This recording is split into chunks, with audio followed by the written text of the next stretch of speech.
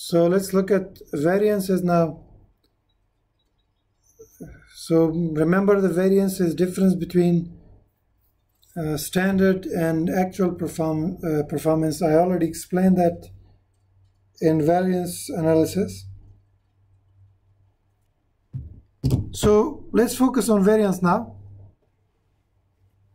Variance could be two main types. It could be a favorable variance, or it could be an adverse or unfavorable variance. A favorable variance is a variance that is favorable, which means it is liked. An adverse variance is a variance that is not liked. What is a favorable variance? What could be a favorable variance? It could be that we have incurred less cost than standard. Or it could be that we have incurred more, we have earned more income than standard. When cost is less than standard and income is more than standard, we have a favorable variance. An adverse variance is when we have cost more than standard and when we have income less than standard. So the more the income, the less the cost, the better it is. The more the cost, the less the income, the worse it is. So variances is divided in 5 main categories in basics. We have the material variance, labor variance, fixed overhead variance, and sales variance. And we have variable overhead variance as well. So 4 of them is cost, and 1 of them is income. So let's look at material variance. So material variance is divided in 3 parts. One is main, and then main is divided in 2 parts.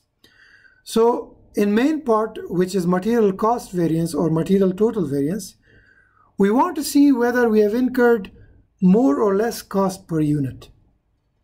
So our focus is on unit, which is total. So if we have incurred more per unit, we have adverse. If we have less, if we have incurred less cost per unit, then we have favorable. Now there are 2 reasons why you would incur more or less per unit. And the reason is material price variance and material usage variance. In price variance, we want to see whether we bought material cheaper or expensive.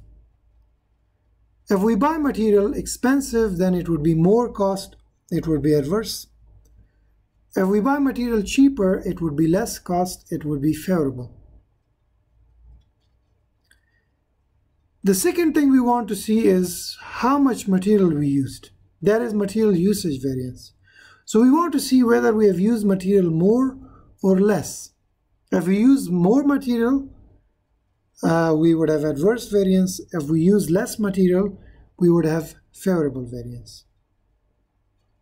Okay, so the more the expensive you buy the material, the more you use, the more will be the cost per unit. The cheaper you buy the material, the less you use, the less will be the cost per unit. But remember, material price variance and material usage variance shouldn't be looked in isolation. They are not separate. They are related. If you buy material cheaper, it usually means that it is lower quality.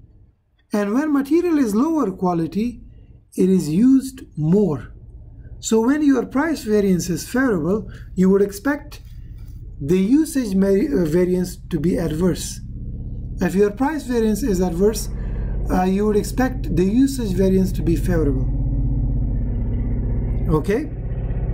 Both of them can be favorable in an example. Both of them can be adverse as well. But what would make sense is if one is favorable, another one would be adverse. Okay? Next, we have labor variance. Just like material variance, in total we want to look at the labor cost, which is per unit. So we want to see whether we have spent more or less per unit. If we spend more, then it would be adverse. If we spend less, it would be favorable. Remember, in variance analysis chapter, we assume that labor is paid on hour basis. If labor is paid per unit basis, then these variances don't make sense. So that's why I've written here in the bracket that we assume that the labor is paid on hour basis. If labor is paid on piecework basis, then these variances don't make sense. Okay, so the assumption would be that labor is paid on hour basis. So the reason we would spend more or less per unit is two things. One, labor rate variance, and another labor efficiency variance. So in labor rate variance, we want to see whether we have given employee higher per hour or lower per hour, the rate per hour. If we give them higher rate, it will be more cost, it would be adverse. If we give them lower rate, it would be less cost, so it would be favorable. And in efficiency variance, we want to see whether employee has worked quicker or slower. If employee works quicker, they would spend less time. If they spend less time, that means unit would cost less because their salary would become less. If they work slower, it means they spend more hours, then it would be adverse because their salary becomes higher. So the lower your rate is, the less hours employee work, the more favorable will be your variance. The higher the rate, the lower the efficiency, the adverse it is. Okay? So lower efficiency, a higher efficiency and lower rate means good.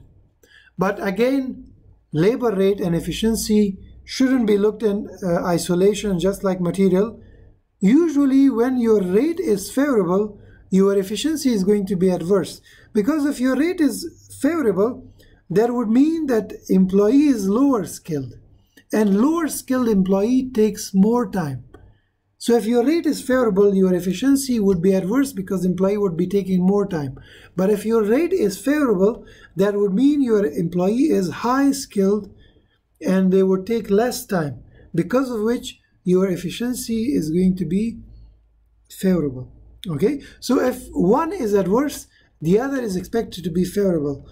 So this is how it would make sense. But in exam, both of them could be favorable, both of them could be adverse. Okay. Next we have variable overheads. So in total, which is variable cost or variable total variance, we want to look at per unit.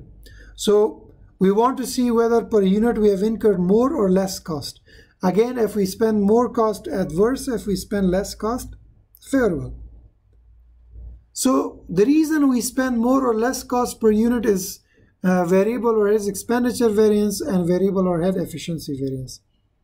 In expenditure variance, we want to see whether per hour overhead spent is more or less. And one thing else I want to explain is that variable overheads is going to be based on labor hours in variance analysis chapter. Okay, so you would assume that it is based on labor hours. It will be given in question that $3 or whatever per hour, which means labor hours. So in expenditure variance, we want to see whether overhead spent per hour worked by the employee is more or less than standard. If it is more, it is adverse. If it is less, it is favorable. In efficiency, we want to look at, just like labor efficiency, we want to look at labor efficiency here as well. Why? Because variable overheads is based on labor hours. If labor spends more time, it would mean we have more overheads. If employee spends less time, it would mean we would incur less overheads. So variable overhead efficiency and labor efficiency is very similar. The only difference is the rate. In questions I answer, you would understand it is very similar to calculate. But now we are only focusing on theoretical part. Remember, I have seen in many of the videos where they have shown formulas to remember these variances. You forget those. It is not easy to remember that.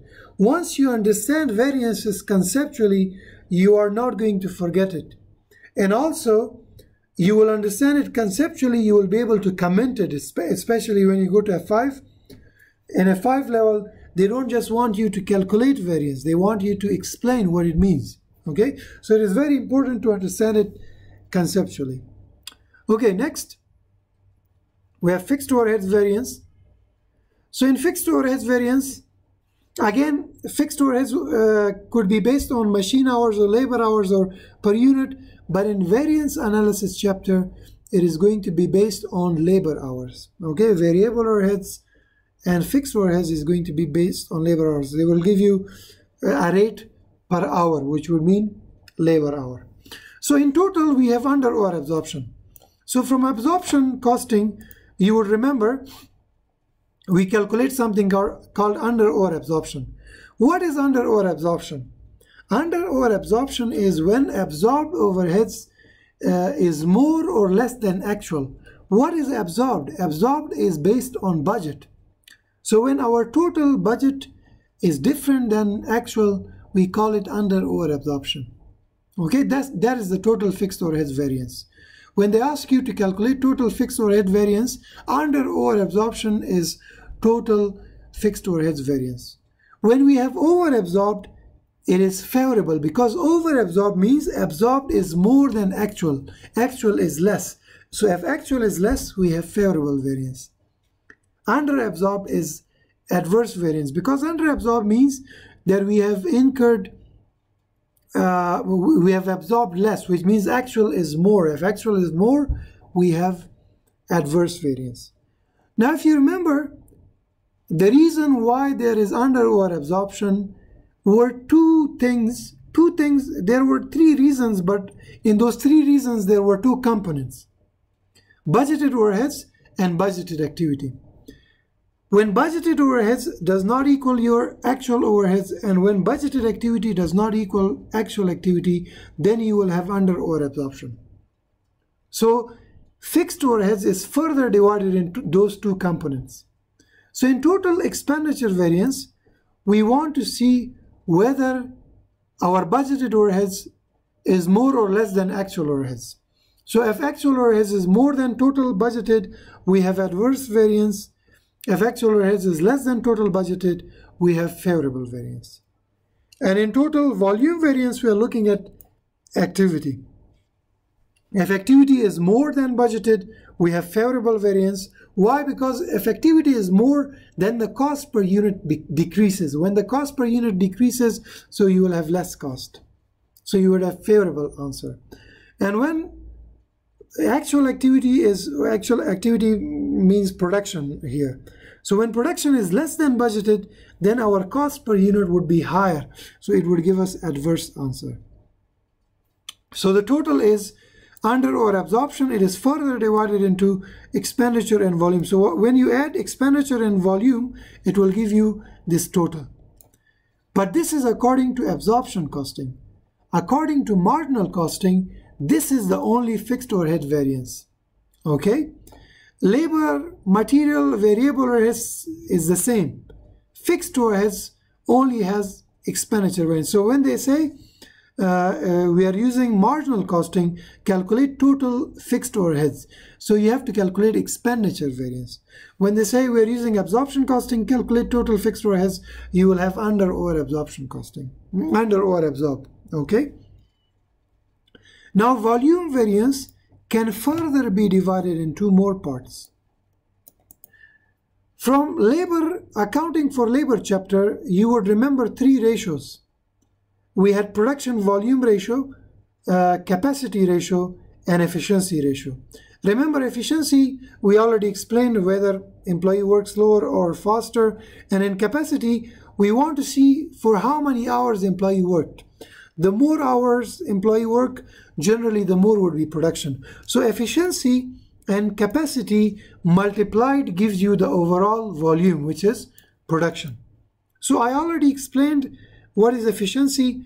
Because we are using labor hours, so volume efficiency would mean slower or faster work by labor, which I already explained. I don't have to explain it again. It would be exact same thing here. In volume capacity variance, we are looking at total hours. So if we worked more hours than budget, we would have favorable variance. Why? Because generally when you work for more hours, you would expect more units to be produced. If you work for less hours, then you would expect less units to be produced. Okay? Remember, efficiency and capacity are two separate things. Don't mix them. Efficiency talks about time spent. Capacity talks about time worked. Okay? So efficiency, we are looking at how much time we should have spent on the unit that we have produced. But in capacity, we are looking at how much time we have worked. Does it make sense? So when you take efficiency and capacity and you add it together, it would give you total volume variance. And lastly, we have sales variance and sales price variance. The previous variances we studied were all cost. Now this one is income. So in sales price variance, we want to see whether we sold unit expensive or cheap. If we sold them cheap, it would mean less revenue, it would be adverse. If we sold them expensive, it would be more revenue, it would be favorable. Okay? And then in sales volume variance, which according to absorption costing is called sales volume profit variance, and according to marginal costing is called sales volume contribution variance. So in sales volume variance, we want to see whether we sold more units or less units than standard budget. If we sold more units, there would be more revenue. If we sold less units, there will be less revenue. Okay? So it is the same in marginal and absorption costing. The only difference is that we multiplied by contribution and marginal costing, and we multiplied by profit and absorption costing. But remember, these price variance and volume variance is linked. If you sell something cheaper, it is sold more. So if your price variance is adverse, you would expect volume variance to be favorable. If we sell something expensive, it is sold less. So when your price variance is favorable, your volume variance is expected to be adverse. Okay? So this is it for theoretical part of the basic variances.